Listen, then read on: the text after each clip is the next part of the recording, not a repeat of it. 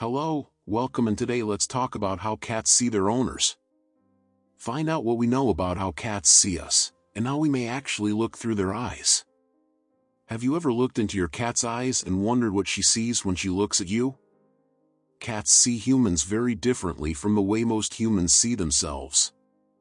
Their view is uniquely feline, and understanding it may help you to understand your cat a little better. My friends, please like and subscribe to my channel, and don't forget to click on the bell icon to get new video updates. Let's continue. Technically, cats can see in color, but they probably see us, and everything else, in a very different light than we do. Cats have very few of the cones that respond to red light, so their world appears blue, gray, and yellow. Reds and greens are impossible for cats to tell apart, so if you have bright red hair, it probably doesn't stand out to your cat. However, new research suggests that cats may be able to see some colors that humans can't. A new study by researchers in London found that cats and some other mammals can see colors at the ultraviolet end of the spectrum, colors that humans can usually only see under a black light. Given that there are many things in our world that possess ultraviolet coloration, such as birds and flowers, the world a cat sees may be an incredibly vivid one. Glowing or not, if you're standing too far away from your cat, you may look like a big blur. Human eyes have muscles that allow them to change the shape of their lenses to focus on objects at different distances, but cats' eyes lack those muscles, so they are stuck focusing on things between 6 and 20 inches away. In other words, cats are colorblind, nearsighted, and probably see the world as if it is lit by a black light. Cats treat us as though they think we are giant, clumsy fellow cats. When a cat rubs up against you and lifts its tail, she is greeting you in the same way that she would greet another cat. Compare this to dogs, which play and communicate differently with other dogs than with humans, suggesting they recognize the difference. Cat behavior researcher says that cats probably see us as especially clumsy, which most of us are, by cat standards. However, despite legions of internet memes, they do not see us as foolish inferiors. After all, in feline social circles, rubbing and purring are not how one greets a social inferior. Cats are largely solitary creatures, they live alone, they hunt alone, and they don't have particularly strong social skills. Humans, on the other hand, are as social as they come. We use language, facial expressions, and body language to express what we have to say. We learn from each other, and we get feedback on our actions from the crowd. It's this disconnect that causes so much confusion between cats and their owners. Dogs, like humans, are largely social creatures. They're used to getting feedback from the pack. So, if a human says no enough times, eventually they get the hint. Cats don't do this. Cats cannot do this.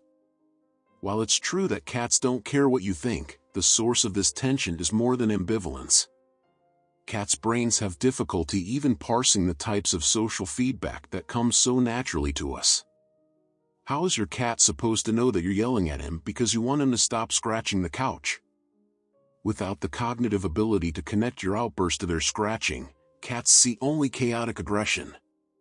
To the cat, you're this crazy primate who is attacking him for no reason. Instead of discouraging the act, you become an object of fear. Your cat just wants to be a cat and do cat things, like jump and scratch. You keep saying no, but it doesn't mean anything. All this tension stresses Kitty out. Cats get sick when they want to express their natural behaviors, and they cannot and will continue to do the thing when you aren't around. The good thing is that they may also see us as family. One of the most obvious signs that your beloved pet is fond of you is the way that your cat greets you. When cats greet members of their social group, they show signals to indicate friendship and a desire to move closer. Cats also show these signals to humans. A tail held in the upright flagpole position shows a friendly intention, indicating familiarity, trust, and affection.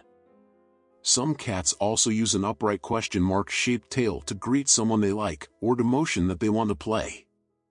Cats sometimes intertwine their tails as a sign of friendship, and the human equivalent of this is to wrap their tail around your calf. Rolling over and exposing their vulnerable underbelly is another gesture that a cat has ultimate trust in you. However, cats prefer to be petted on the head and neck area, so this is not usually a request for a belly rub. Attempts to stroke a cat's belly will often result in a hasty retreat, or even claws. When a cat needs you with her paws, she is treating you as a kitten treats its mother. Kneading is a kitten's way of asking for milk. On the other hand, if your cat tends to try to groom you, she might be treating you like a kitten. Cats either can't tell human faces apart or just don't care what we look like. In 2005, researchers set up a test in which cats and dogs were trained in object and pattern discrimination. They were taught to choose between two images in order to receive a treat. When shown pictures of their own handler's face and a stranger's face, the cats only recognized the handler's face about half of the time, basically just guessing. As a control group, the dog's correct rate can reach 88%. In the same study, the cats were shown images of the face of a familiar cat and a strange cat, and they selected the familiar cat's face 90% of the time. The cats chose an image of a familiar outdoor setting over an unfamiliar outdoor setting 85% of the time. Clearly, cats are good at visual recognition, except when it comes to human faces. Instead of facial recognition, cats may use other cues, like our scent, the way we feel, or the sound of our voices to identify us. Researchers found that cats do recognize their owners' voices. In 2013, scientists played recordings of the cats' names being called by their owners and by total strangers. The cats reacted most strongly to their owners' voices. On the other hand, in these studies, cats didn't actually move from their napping spots for anyone, familiar or not. The researchers concluded that cats simply are not inclined to respond to calls from their owners when their owners are out of sight.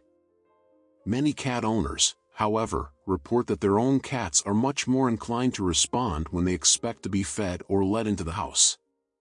The reason for this is that cats entered human society more or less on their own terms. They moved into human villages about 9,000 years ago, chasing rats that had also come to town to pillage stored grain. People eventually took cats into their homes, but with much less behavioral conditioning than occurred with dogs several thousand years earlier. Researchers also talked to cat and dog owners and found that both sets of owners were equally attached to their pets. No matter how they see us, we definitely love our cats for their unique view of the world, their distinctly feline affection, and their undeniable independence. Cats are sociable animals to a point, but not sociable to the extent that dogs are. A lot of people who have one cat decide they would like to have another cat, thinking two cats are twice as much fun. But the cats may not see it that way. The simple message to get across is if you do want to have more than one cat, go about it in a careful way, and be prepared to give up on it if it doesn't work. Thanks for watching. If you liked this video, make sure to subscribe for more. See you next time, bye.